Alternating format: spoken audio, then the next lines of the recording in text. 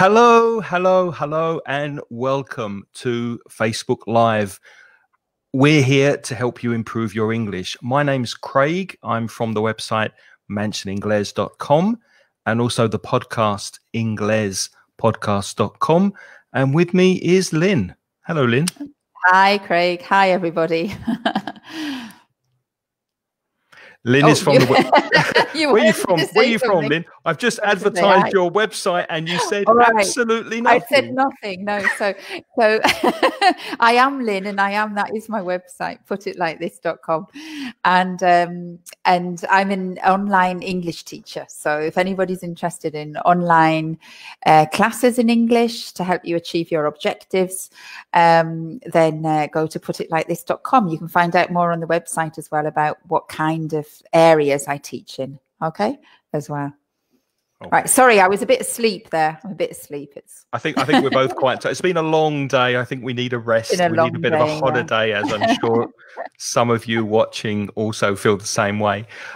Today we're speaking about food and in particular shopping for food. So if you are watching the replay, thank you for spending time with us, and hopefully some people will be coming in soon to join us live on Facebook. And the reason for this topic today of shopping for food, well, first of all, it's nearly Christmas. And whatever you're celebrating, whatever religious holiday you might be celebrating, probably you're shopping for food and you're collecting food for the holiday period. And our local supermarket are changing everything in the store. And last week, we went into the supermarket, and I know in some countries they might do these big changes at weekends or in the evening when the supermarket is closed. But here in Spain, they like to build and have tools on the floor and wires and cables while you're shopping, which makes the shopping experience very interesting. But I started thinking they're changing every position of everything in the supermarket. Why? It costs them a lot of money. Maybe there's some psychological reason to increase their sales by changing the position of some items. So that's the premise. That's the idea for today. We're going to look at some vocabulary with you. And then we're going to ask some questions about why supermarkets place items in particular areas of the supermarket. Is anybody watching us? Hi, Gemma. Gemma is here. Lovely to see you again, Gemma. Hi, Gemma. Rodrigo. Hello. Claudia's here. Hello, Claudia. Hello. Monica. Jos. Rainer.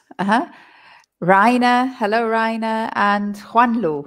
Hi, Juanlu again. Yep. And Rainer's from Germany, right? From Germany, yeah. Okay, well, shopping for food. Let's go with some vocabulary connected to supermarket shopping. Supermarket chain. Chain is cadena in Spanish, but what does it mean? Chain in the sense of supermarket or other shops, Lynn? Well, this is my chain. I'll show you straight away. This is a chain that I have around my neck, my necklace. And it's when you have like lots of little links and it's all linked together. And they use that metaphor for a supermarket chain. So if you have a company that has several supermarkets, so not just one store, but several in different locations, then that's called a supermarket chain. Now, if you're in Spain, there's some very famous supermarkets chains, I think, like Mercadona here in Valencia is very famous. I think that's all over Spain now. Then you have some European ones, which I think are also in South America too, like Carrefour or Alcampo. Alcampo is an international one. I think if you're in America, they have things like Walmart, for example, which is everywhere. So supermarket chain is a group of supermarkets. They all belong to the same company, and they usually always offer the same kind of things, the same kind of products, and often they have exactly the same layout of the store, because later we're going to talk about the layouts, and they have the same layouts.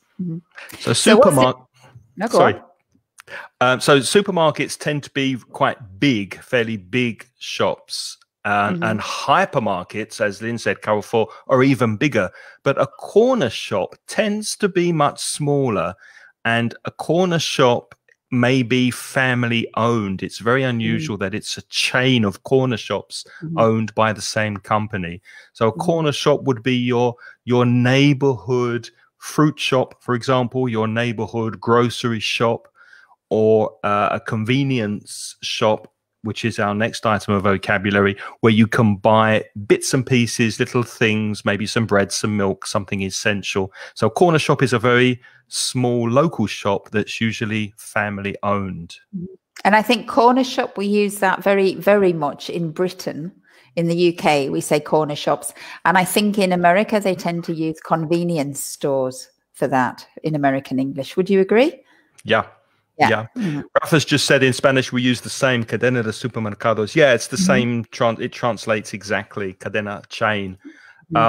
Christy's joining us from the Canary Islands. Hello, Christy. Hello, Monica. Diego is back. Hi there, Diego. And Azadine as well. So welcome to you if you're joining us on Facebook Live. A mini market is like a supermarket, but smaller, fewer things, and a hypermarket, as I said before, bigger than a supermarket. So examples of hypermarkets in Spain and other European countries, El Campo and Carrefour, which is a French-owned hypermarket chain. Okay, and then we have markets. And markets, I love markets. Markets are the traditional way that people maybe many years ago used to buy, where basically the farmers would come and they would put up a table and they might sell their fruit or their vegetable, which was directly from the fields. And then, of course, in the towns, they set up a place in the town where you could have a market. Often the market was maybe not every day, maybe it was 2 times a week or once a week, and the people would come to sell their produce. And usually markets were for food, so it was for fresh food like fruit and vegetables, sometimes cheeses, sometimes meat. But on markets you didn't normally buy how can I say, finished goods, manufactured goods. It was usually more fresh produce. But of course, now markets are all over the world. They sell a mixture of everything. And often they're a tourist attraction, I think, because we have a wonderful market here in Valencia. I think it's the biggest market in Europe, actually. I think I read that somewhere, the Central Market, and they've become tourist attractions because all the tourists go there and they see all the lovely things that you can buy, such a huge range of food in markets. Do you shop in markets, Craig? I used to work in a market in London. Really? My dad worked for a food company, a can food company. So they sold food in cans, and sometimes the cans would get damaged. They get knocked or a box would fall and they couldn't sell the cans in the supermarket, but the cans were fine. The food was okay inside. So he used to sell that on his own to make extra money on Sunday. Wow. And it became like a family thing for about 2 years. Every Sunday we'd wake up at 4 o'clock in the morning, drive in the dark to a market and sell this food in a market. So that was that was fun for a while. Did you shout as well? Because I know that in traditional English markets, come and get your peas. Exactly. Come and get your carrots. Half price on your carrots. Come on, love. Come and get your carrots. Yeah, we used to do that. That's taken me back. So there you are. You were a real Barrow boy. That was the name of somebody who As Claudia said, you can buy organic food at markets. Yes, you can. That's become very popular. And Virginia says, I usually buy in the corner shops. We must help small businesses. There's no preposition, Virginia, with help. So it's just help small businesses. Yeah, it's important to help family-run businesses. Yeah, definitely. And actually, I think they've done quite well because in the pandemic, in the lockdowns that we've had, a lot of people have gone back to shopping locally, I think. So I know that the shops around where I live, I think they have done actually better since the COVID pandemic because people have gone back to buying locally. That's true. Another place where you can buy some food, in particular, cold meats, cheeses, maybe cold fish like smoked salmon or herring, that kind of thing, is a delicatessen, which is a German word, I think. It's often shortened to deli. And that's very popular, especially in the US. You go to a deli to buy your cheese, your meats, and the meats are usually cold, so they're called cold cuts. To cut meat, cold cuts like ham or turkey or chicken breast, that kind of thing. Pickles, onions, and cucumbers in a delicatessen. Okay. And then there are specialist stores, of course. I suppose you put that there, Craig, referring to food, didn't you, really? Specialist stores? Yes, like a specialist cheese store or a specialist ham store you might get in Spain. They're getting to be more popular now, I think, because I've seen a lot of them, and it's for the tourists. They attract a lot of tourists. So you have like, there was often a specialist store for wine, for example, a wine shop. They were the first ones, of maybe about 20, 30 years ago, where you would just go to this particular place to buy wine. And then now I think I've seen places that just specialize in cheese or just specialize in ham. And it's usually they cost a lot more money. Yeah. So you go there for the privilege of buying in a specialist store. But usually the variety is much greater of whatever you're looking for. So if you're looking for a big variety of different ham, then you go to a specialist store. Katia is saying that in Costa Rica they have a place called a pulperia, which is interesting, in a small town which is smaller than a mini market. But pulperia is octopus, Katia. Do they sell like octopuses in a pulperia? Wow. Let us know. I haven't heard that word before. It might be especially for Costa Rica. Some of you might know that Bakers is where you buy bread. To bake bread is a baker's, and butchers for meat, and fruit shop for fruit, and as Lynn was saying before, a wine shop, which in the UK is called an off license, because if I can remember, the off license used to be attached to the pub, and you could buy alcohol there when the pub was closed. Is that why it's called an off license? Because it's off the premises of the pub, and it's licensed for particular times of the day? I think there was a time where you could only buy alcohol from pubs because pubs had a license to sell alcohol. And an off license was a shop that was specialized in selling alcohol, but I mean, they also need a license to sell alcohol. Yeah, but I think it means that they were not obliged to sell it in the opening hours of the pubs, because the pubs in Britain have very specific opening hours, like at 10:30 it used to be, or 11 o'clock. I don't know what it is now, but you couldn't buy alcohol anymore in a pub after a certain time in Britain. But then that's been changing recently. But that's a very old-fashioned form of the word, isn't it? Off license, it's just stuck because there were licensing laws. Rafa's answered my question. A pulperia is like a corner shop. In Spain we say ultramarinos. I know that word, ultramarinos, but pulperia is new to me. And Angel is reminding us to use reusable bags, which we do. So the environment will thank us, especially because today I think the head of the United Nations is warning us against destroying the world. So that's a very timely suggestion. Let's move on to look at some more vocabulary. Yes, inside the supermarket. Let's move into the supermarket. And the cashier is the person who takes your money. So the worker who swipes your shopping with the barcode, código de barras, and then when the amount appears, you pay the cashier, and the cashier gives you your change. Where does that happen then? So the cashier is the person, and the place where that happens, where that money gets transacted, when you give the money and you get your change, happens at the checkout.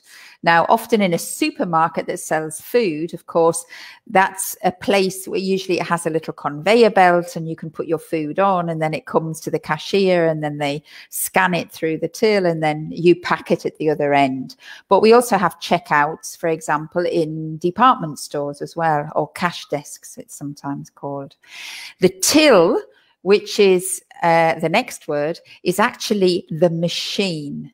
Now, sometimes that the official word for that is a cash register, but the normal word in Britain is the till, and that's the machine where they code in the things. They usually, I mean, they do it less and less now, actually, because everything's automatic now with the scanning.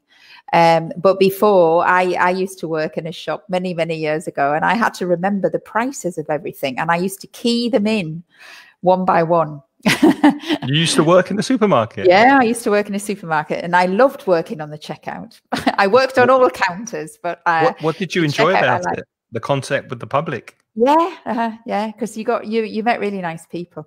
And the other thing is, I love cheese, and I used to work on the cheese counter, cutting the cheeses, and that was lovely. So between working on the cheese counter and working on the checkout, I really enjoyed myself.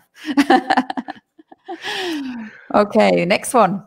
Yes, self-service, because these days they're trying to save money by not having so many employees. So now you can scan your own food at the self-service scanner. So where the cashier would normally swipe your cheese, you can swipe your cheese, and then you pay by credit card. And when you pay by credit card, you often do the same movement, which is to swipe your card. Mm-hmm. Okay, and then when they have calculated how much money you owe them, then they usually give you the total, the final total. And you have to, in order for the transaction to go through, you have your card, you've swiped it, and then you have to key in, which means press the keys, key in your PIN code. Mm-hmm. And then the bank authorizes the payment if you don't pay in cash, of course, if you pay by card. Okay.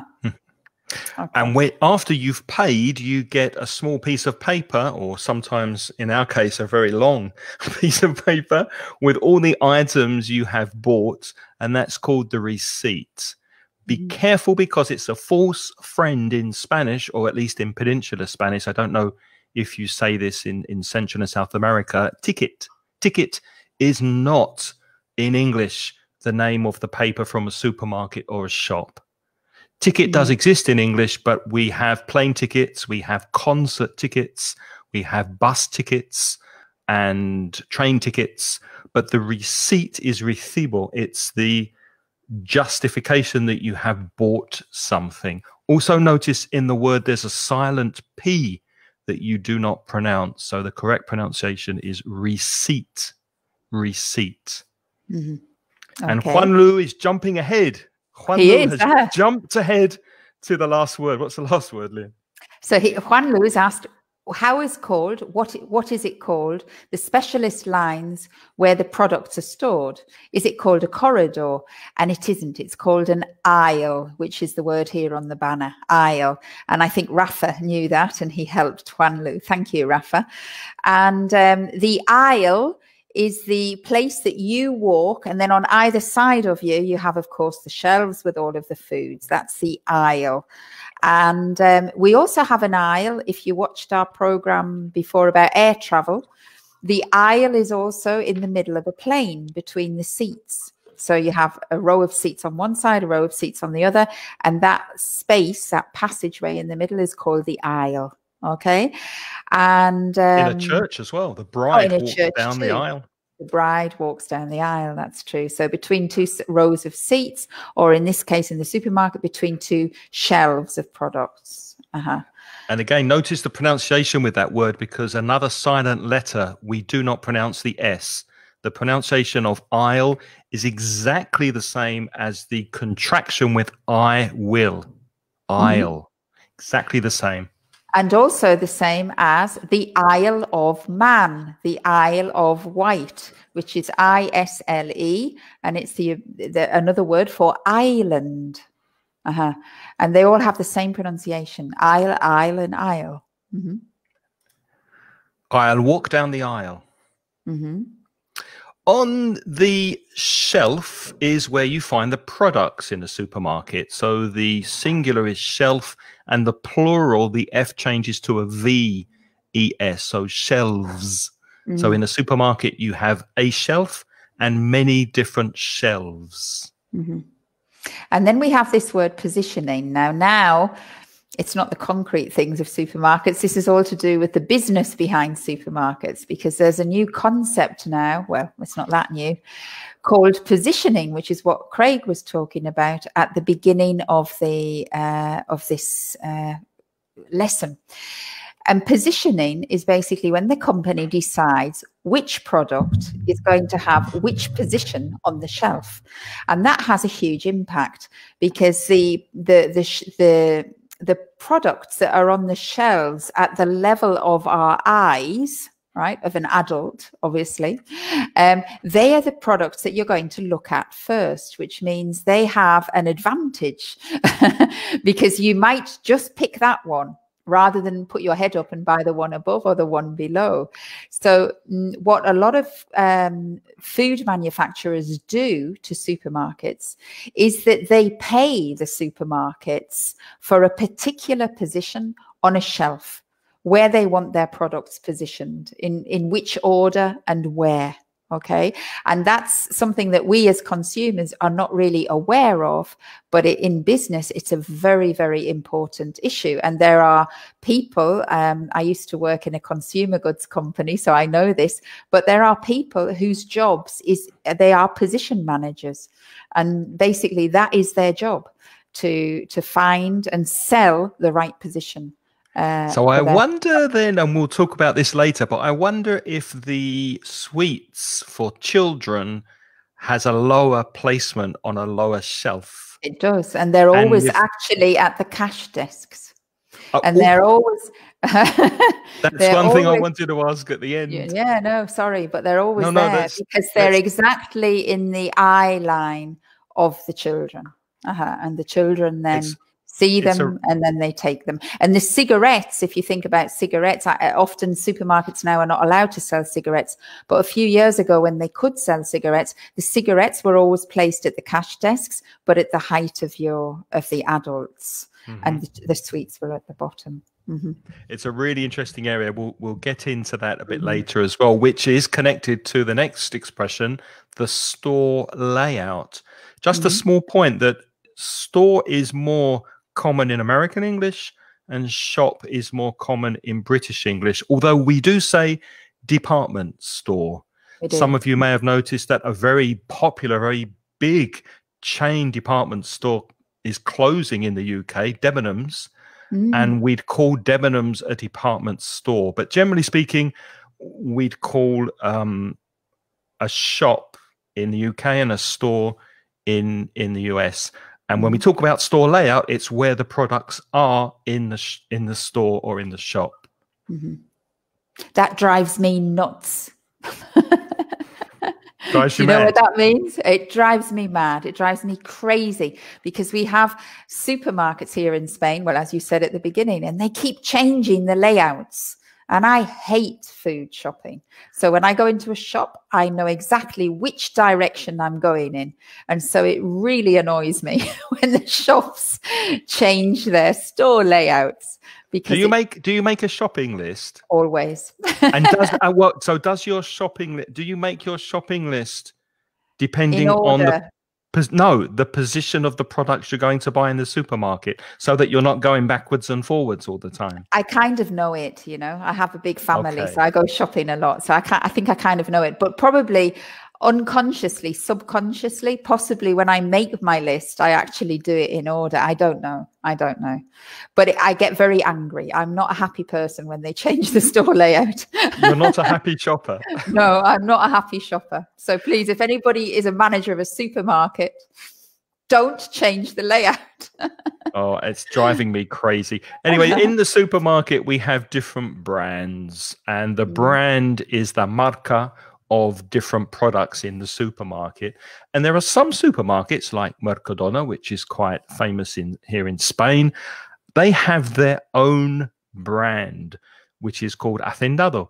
So you can go to a Mercadona supermarket and you can buy the supermarket's own brand, which tends to be cheaper than other well-known brands that are available in the supermarket. Mm-hmm. Okay, and you want me to explain the difference between white label brand?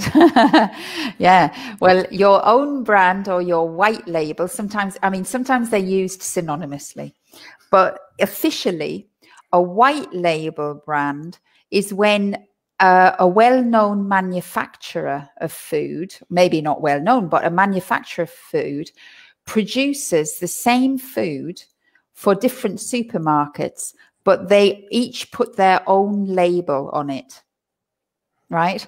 So it could be the same producer. The same product is actually, you can buy it in one supermarket under one name, in another supermarket under another name, and it might even be sold as a real brand, which is sold in all sorts of supermarkets, okay? And that's called white label brands, okay? And then, of course, some brands are well known. Everybody knows them. For example, Nescafe, I would say, is a well-known brand. I think that exists. Coca-Cola, it exists all over the world. And then you have little-known brands. So those are brands that are not so well-known. Okay, and it's a bit of a mouthful, that, isn't it, to say well-known, little-known brand. Little-known brand. That's what we say. Jordi said that Carrefour and Alcampo have own brands too. Yes, yeah. Yes, they do. Mm-hmm. And one thing that really annoys me very much about Mercadona here is that the Hacendado brand is most of the products available in Mercadona.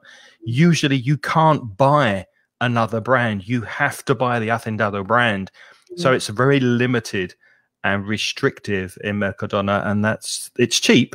But mm-hmm. one reason I don't like shopping there is that there isn't much choice. You have mm-hmm. to buy their own brand in many cases. Mm-hmm. That's right. Okay. Are we moving on to a household brand? Sorry. Oh, sorry. Go back. A household brand is a brand that most households know. So, for example, you would say Nescafe is a household brand. Most households in the world know Nescafe, right? So, a household brand is kind of synonymous with well-known brand. Mm-hmm. Okay. All right, more food. Well, Lynn mentioned the word counter before, which mm-hmm. is mostrador in Spanish. So depending on what you want to buy, you go to that particular counter. So you go to the fish counter to buy fish, the meat counter to buy meat, the cheese, bread counter. Bakery is the area in the supermarket where you buy your bread. And maybe start thinking already where you buy bread in your supermarket. Is it near the entrance? Is it far from the entrance? Just to get you thinking of where that is in your supermarket. And where's the fish counter? Where's the meat counter where mm-hmm. you shop? Mm-hmm. Okay, and then also in the supermarkets, so you've got these counters. That's usually where there is an assistant who will you tell the assistant how much of whatever it is you want, cheese, meat, fish. They will prepare it for you, put it in a bag, and then give it to you, and then you take it to the cash desk. But of course, there's a lot of food now in supermarkets that's already pre-packed or pre-packaged, and that food is usually waiting, especially if it's fresh food, then it will be in fridges, coolers, and freezers.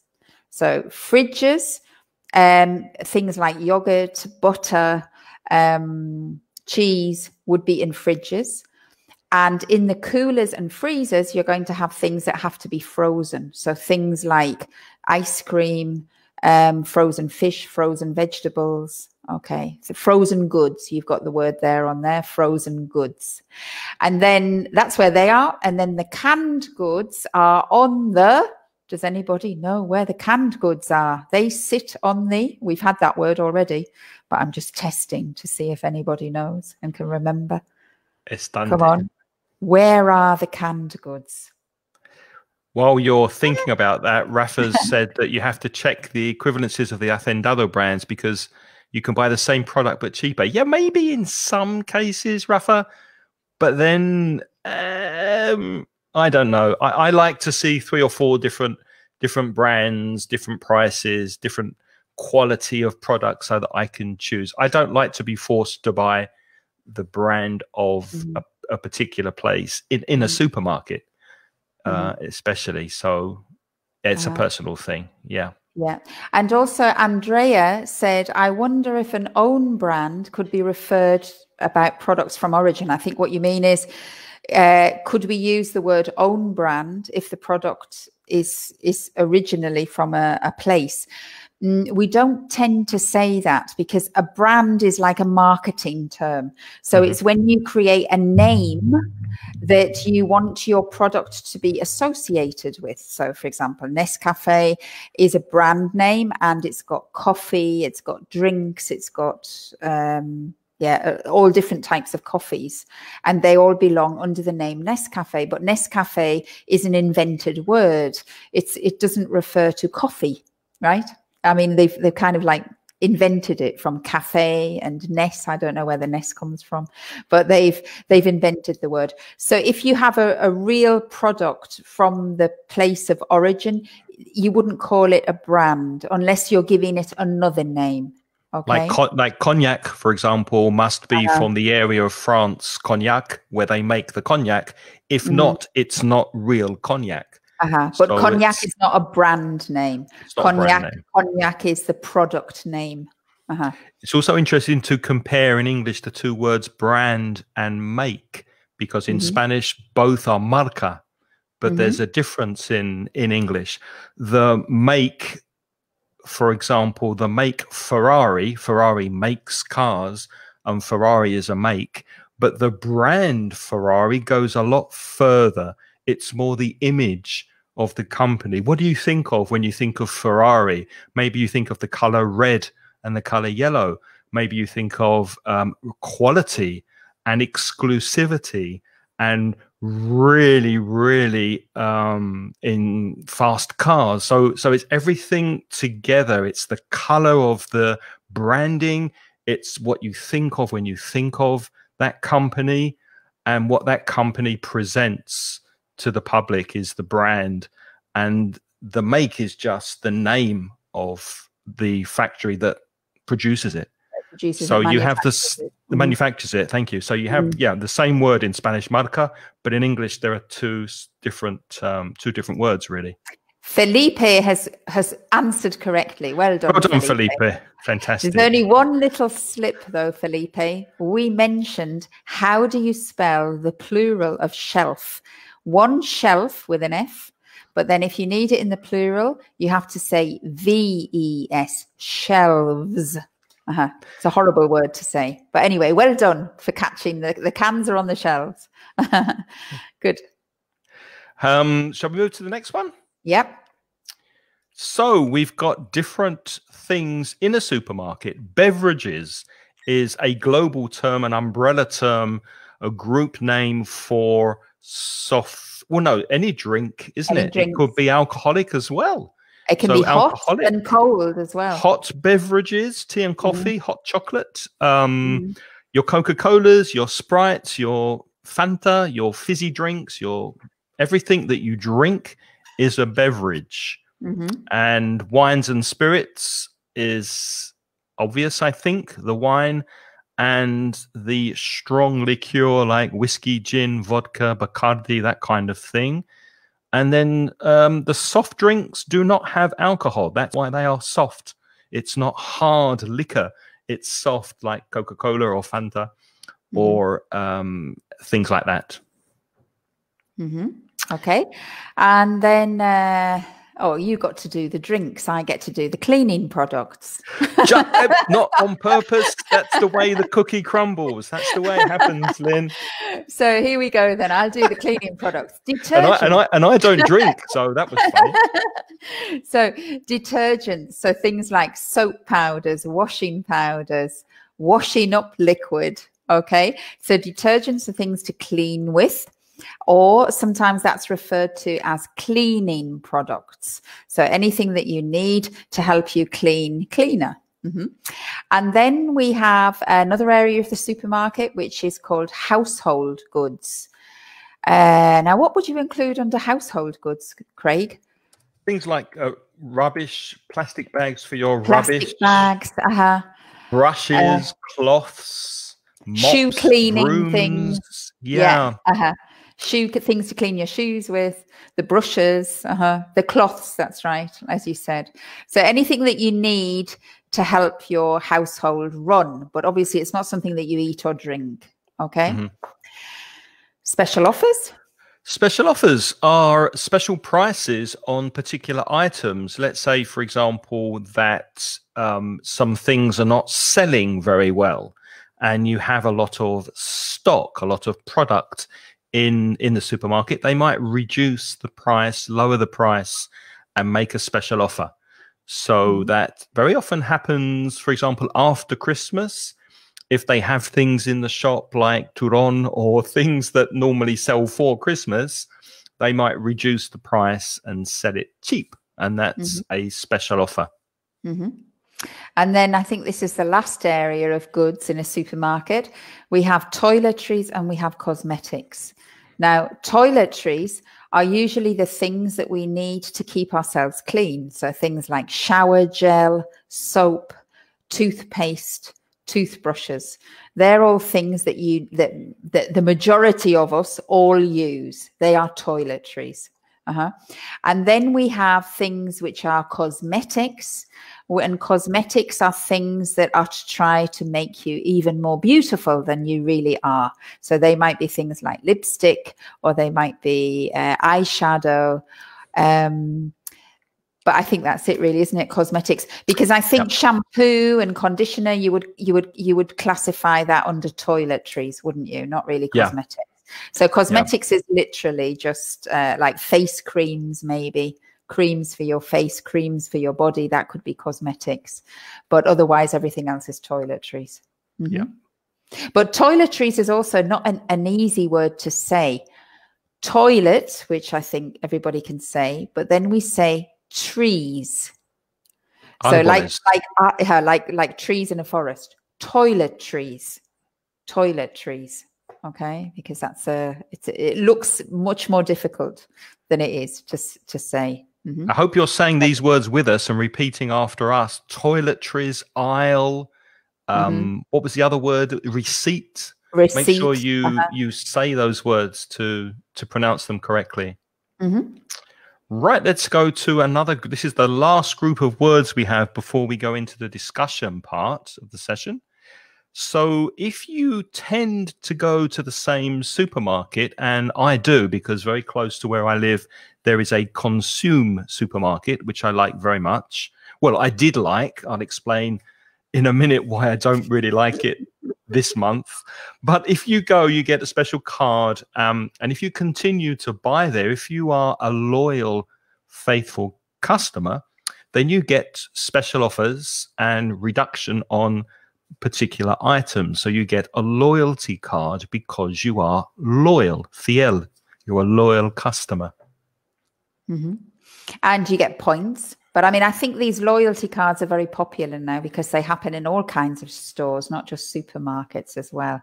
You said that you like shopping in Aldi and what was the other one?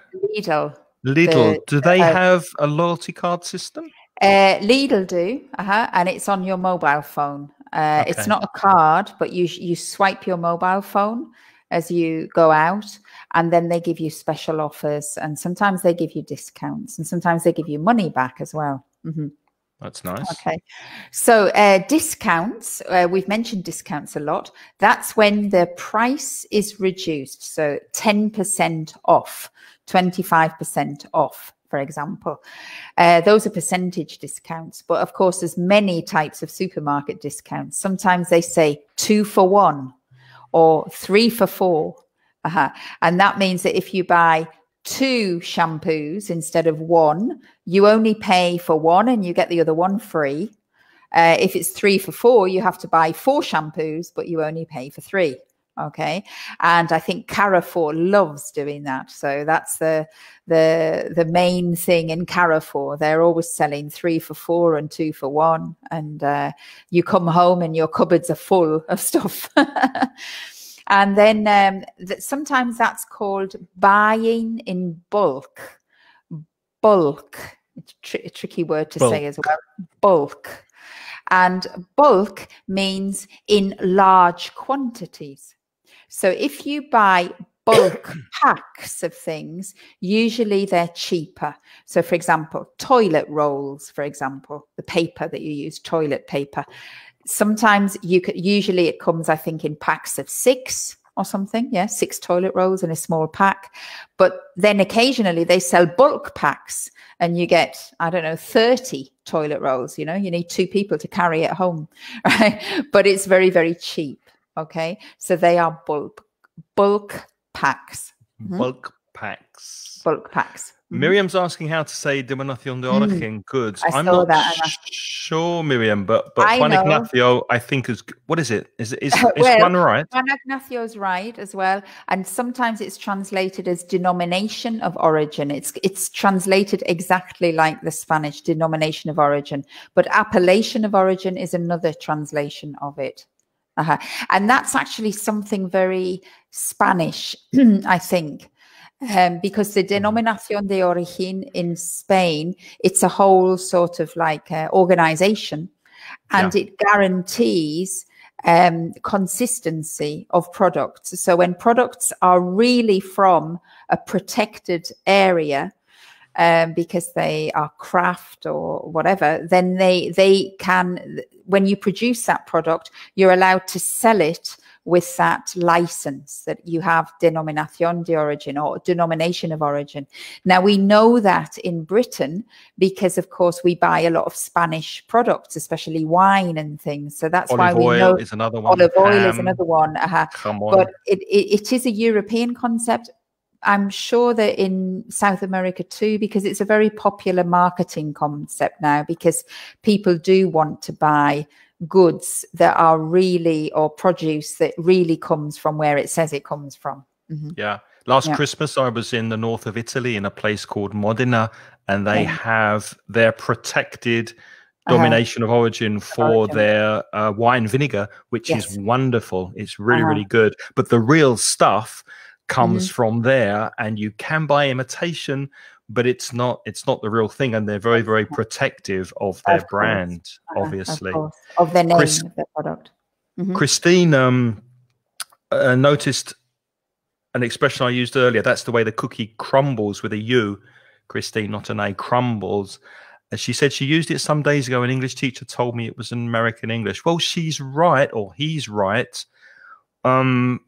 That cookie is an American word for biscuit. However, the whole expression, that's the way the cookie crumbles, I don't know if you agree, Lynn, is we use that in the UK. Yeah, I've heard it in the UK. Quite commonly. So it's not a particularly American expression. No.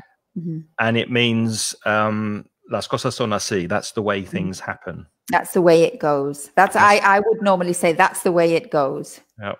Or you can say that's life. That's life, kid. Anyway, to be in stock, stock is the amount of product you have in the store, in the shop, or in the warehouse. Warehouse is almacén. So have you ever been to a shop to buy a pair of shoes or anything, and they say, oh, I'm sorry, es que no tenemos. We all have, agotado. But Craig, we all have, because with the COVID pandemic, I think in all countries, exactly, when we knew that there was going to be a lockdown, there was panic buying in the shops. And in many shops, especially in Britain, but also in Spain and in Germany and many places, then suddenly the toilet rolls were out of stock. Had never happened before, but but it was interesting you bring before on the COVID, and then everybody buys toilet rolls. when you were speaking about bulk buying, your example was toilet rolls. Exactly. So that's thing you will always need. Very important. That's what happened. That's what happened in March and April. Many items like toilet rolls were out of stock. Agotado. If something's out of stock, they don't have it. If it's in stock, they have it. Okay. And then we have two last ones, the sell-by date and the best before date. And these are two dates that are often printed on the packaging of food or drink, right? And it's a date. Now, the sell-by date means that the supermarket is not allowed to sell the product after that date, because it is assumed that the product is no longer fresh or it could be dangerous, right? So they usually cannot sell the produce after the sell-by date, right? And then we have another date, which is in English is called the best before date. And that doesn't mean exactly the same as the sell-by date, because the best before date means you should consume this product before this date. But if you consume it a little bit afterwards, it doesn't mean it's going to kill you, right? But you can consume it later, but it won't be as nice. But you are allowed to eat it, right? But at sell-by date, you should not eat or drink anything that is past its sell-by date, because it could be dangerous. Possibly with fish, for example, things like that. Okay. Whoops. Okay. Sorry, I'm having problems with my banners. Yeah. Okay.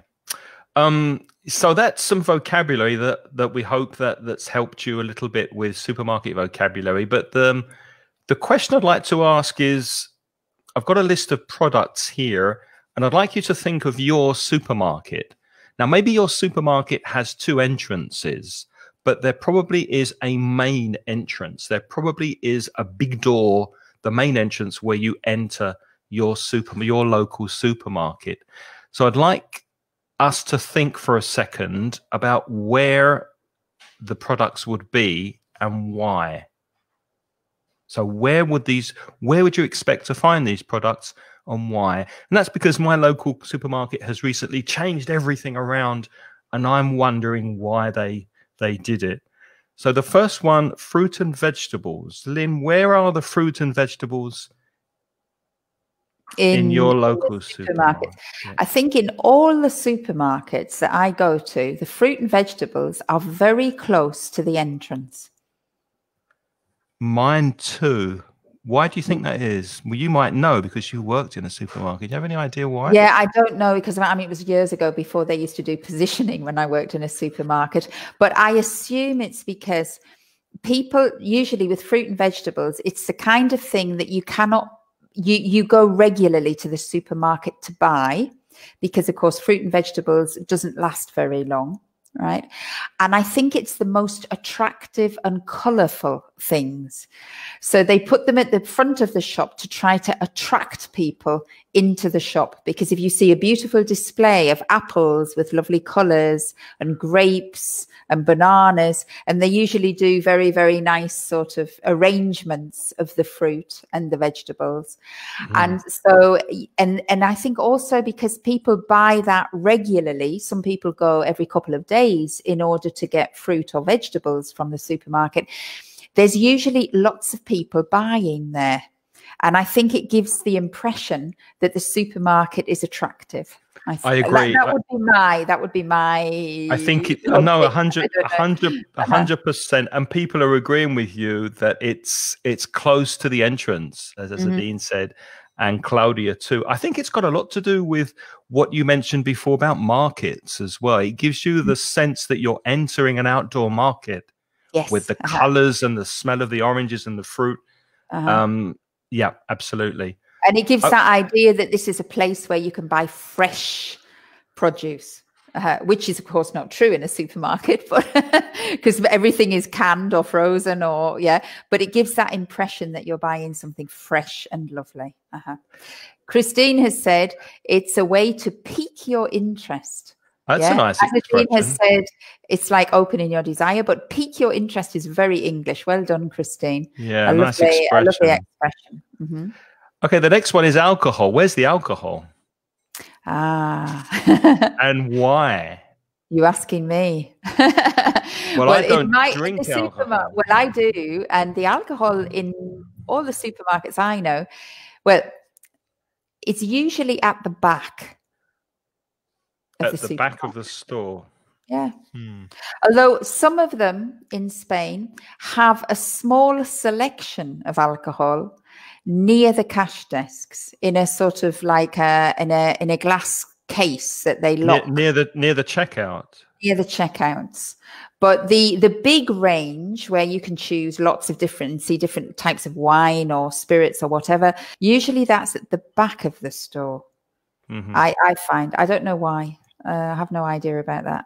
The only thing that I could think of it being near the checkout when you're leaving is that you buy yourself a reward for doing the shopping. If you're an adult, you might buy a few beers or a bottle of wine as a reward to yourself for doing the task of the shopping. I don't know. I've never thought of it like that. No, I'd buy a bar of chocolate as a reward, but the the bottle of wine, no, it's just on my list. It's on your list. It's number one on the list. It's just on my list. Sweets and chocolates. We can say confectionery covers sweets and chocolates for the kids, and everything is called confectionery in English. Where's that in your supermarket? We talked about that before. Or would you like the students to answer? Well, maybe they're... Well, both. I mean, if the students have a comment, and what do you think? I've got my own theory. Well, of course, we talked about it earlier. It's always at the cash desks.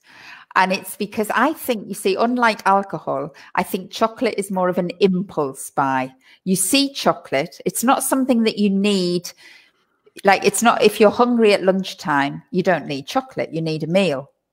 Chocolate is on confectionaries and sweets. It's a special treat. You know, and I think, and it's an impulse buy, and I think, and that's why I think they have it at the cash desk. They always definitely have it at the cash desk because of the children, because the children have to go all the way around the supermarket, and they are really bored, and they're grouchy, and they're not happy, and then there's a queue at the cash desk, and then they're saying, "Mummy, mummy, mummy," and then suddenly, of course, they see the sweets, and then they say, "I want the sweets, I want the sweets," and the poor mothers. And I know this because it's happened to me. Yeah. The kids get more and more excited, and you're saying, no, no, no, no, no, no, no. And they're going, yes, yes, yes, yes, yes, yes, yes. And then you have people in the queue looking at you thinking, oh, she's not a nice mother. And then you feel the pressure from everywhere to say, okay, come on, let's just buy it. So they'll shut up. Yeah, so, and as you said before, the level is also important. So for younger children, the young children's sweets would be more at the bottom at their eye level, and maybe the boxes of chocolates and the darker chocolates, the more serious, sugary confectionery. Chewing gum, which is not really a children's thing, not a small children's thing. The chewing gum is always a little bit higher up as well. Yeah, you use the expression to buy on impulse, and Christine said on a whim, which is very similar. Yeah, to buy something on impulse or to buy it on a whim. Okay, next one. I'll ask you this time. Well, you said chewing. But where are they? At the checkout, because it's something that's not usually on your list. And as you're waiting in line, you think, oh, I need some batteries for my electric shaver.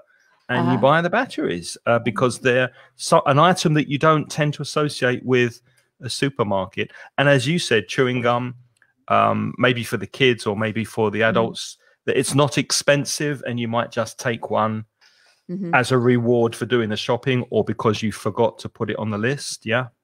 I think batteries is a bit curious, though, you know, because you don't buy batteries that often.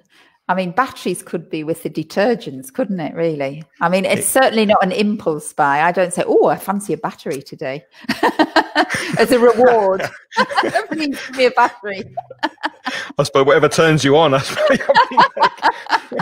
But yeah, but another thing you were saying about increasing sales at eye level, does it also increase the sales when they're at the end of the aisle? Oh, yeah, absolutely. Because the end of the aisle is where people are deciding where to go. What to buy so next. Often at the end of the aisle, they are very special positions, and they are for the special offers, for example, or they are for discounts, special offers, and it's supposed to persuade you to buy that, not even to go to the place where the other items are, but you have that one because it's on special offer. And those promotions are usually paid for not by the supermarket, but by the manufacturers. Yeah. And they pay for those positions. The aisles are very, very important positions because it's where the people meet. Bread and milk. Yeah. Bread and milk. Where is the bread and milk, Craig? Sorry. Well, where is very, very rarely together, because they're two of the most basic items that you don't tend to do on a monthly or a weekly shop. You might go 2 or 3 times or more in a week to get your bread and to get your milk. And usually in supermarkets, there are opposite ends of the supermarket, which means you have to cross. It's probably a triangle with the fruit and vegetables, because they're the things that you buy really regularly. The fresh food, yeah. And they want you to travel all the way around the supermarket. All the way around the supermarket. So you don't usually find them together. And a lot of supermarkets have bakeries in the supermarket, mainly because of the smell, because they don't really need to bake the bread there. But like the fruit, giving the colors and the impression of an open market, it's a wonderful smell to walk into a supermarket and smell fresh bread. So lots of them bake bread there because of the smell, not because it's economically good for them. Christine said, Edgar had a good reason. He said the reason the batteries are at the checkouts is because they're mostly locked, which is true. That's true, because they're quite expensive, so they tend to lock them. Yeah. And Christine says they've been replaced by face masks. Absolutely. That's quite sad, isn't it? Not for long. We hope not for long. Not for long. There's a vaccine on the way. That will be in the supermarket soon, a vaccine. Yeah. The face mask soon will be 3 for 5 or 5 for 2. Please buy them. We don't want them. Special offer: free face mask with every battery. Exactly. Fresh meat. Where's that in your supermarket? Is it at the back of the? Back. It's at the back usually. So they can bring it in from outside, maybe. Possibly. And I also think that the fresh meat counter is actually one of the less attractive counters. I mean, we like meat. I mean, people like meat, although of course there are vegetarians and vegans who really don't like meat, and they find the sight of the meat counter quite disturbing. And I think even people who eat meat often find the sight of the meat counter disturbing. I know when I worked in a supermarket, I was praying every week, please don't put me on the meat counter. Please don't put me on the meat counter, because I was terrified of having to touch the meat. I really did not want to do that. And I was very fortunate. In the 2 years I worked there, they never put me on the meat counter. So I think that's possibly more true in the UK than here in Spain. I think in Spain, people prefer to see the cut of the meat where it comes from, and the same with fish. And I think in the UK, the shoppers tend to prefer everything pre-packaged in plastic. And my mum hated to see the eyes on the fish. Oh, yes. She hated to see that. And she liked to buy her meat and her fish in little packets. And not see the animal. She didn't like to see the animal where it came from. In Spain, I think they prefer to see the animal to know it's a good piece of meat. Yes. And Claudia says they have a butcher. Meat is not packaged like in the United States. I think the United States is even further than UK in that, because we do also have butchers in the UK, of course. But I think in the United States, nearly everything is pre-packaged. Yeah. Okay. Dairy is the last one. The last one, dairy. That's my favorite. That's my favorite. Because you love cheese. Yeah. Oh, I love cheese, yes. So dairy, milk and cheese. What's your favorite cheese? Oh, I haven't got a favorite one. No. I love all cheeses, all of them. I can't get enough. So I love all the English cheeses. I love French cheeses. I love Spanish cheeses too. Swiss cheeses, all sorts of cheeses. I love them all.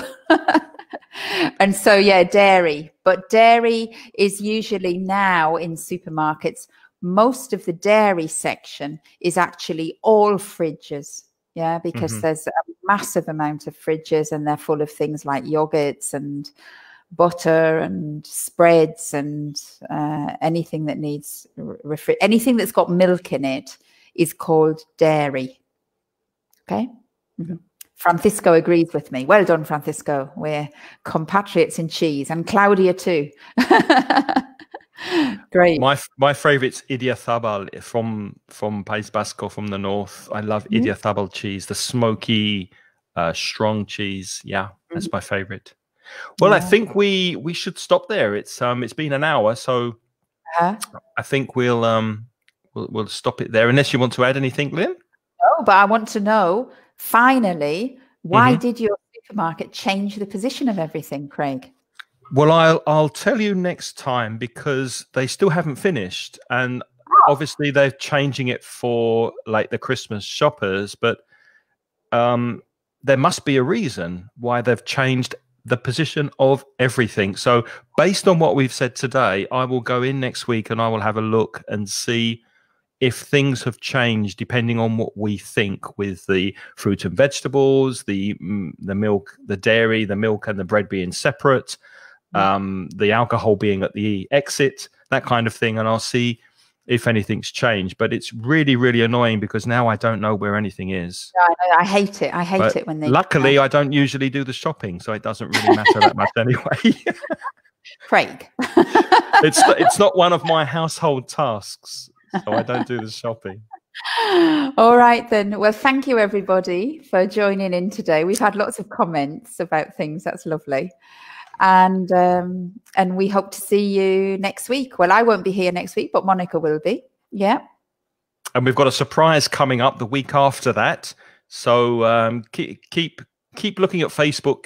Keep watching Twitter at Mansion Twit, and we'll let you know what's coming in the next 2 weeks. Lynn, why don't you mention your website before we say goodbye? So my company is called Put It Like This, and my website is at putitlikethis.com. And I offer online teaching services to people who have objectives, things that they want to achieve in English. So it could be teachers, for example, who want to improve their pronunciation because they're teaching in English, or it could be people who want to pass Cambridge exams or other types of exams. So they have a specific objective. I also teach business English to business people who have who need to make presentations or they need to make meetings. So basically, the crux of it is, if you have an objective, then you explain the objective, and then I help you put it like the way you want to. So I help you achieve your goal in English. Thank you. And I'm from mansioningles.com, where we have material to help you improve your English. We've got lots of free material and some paid courses also. And if you don't know about the podcast, it's every week at inglespodcast.com and everywhere you like to listen to your podcasts. Before we go, just one or two comments that are coming in. Just want to say hello to Eva, who hates cheese, but she lives near. Oh, you're so lucky. Oh, how can you not like cheese? Oh, Eva, I don't know. And Josh said, can I make a video? I would love to be able to have the free time to make a video on Christmas shopping. Josh, videos are lovely, but they take so much time to plan, to film, to edit, and to publish, that it is only a question of time. And hopefully next year I'll be able to do more video content. I do have plans, but it's just I cannot at the moment because I just don't have enough time. thanks for watching, everyone. It's been a lot of fun. And Lynn will be back in 2 weeks, and I'll be back again next Wednesday with Monica. In the meantime, stay safe. And next time you go to your supermarket, have a look and see if you agree with what we've said today about where things are and why. So, and please try to remember all the vocabulary when you're in the aisle and you're getting your receipt. What was that word again? And you're reaching up for the chocolate on the top shelf. That's right.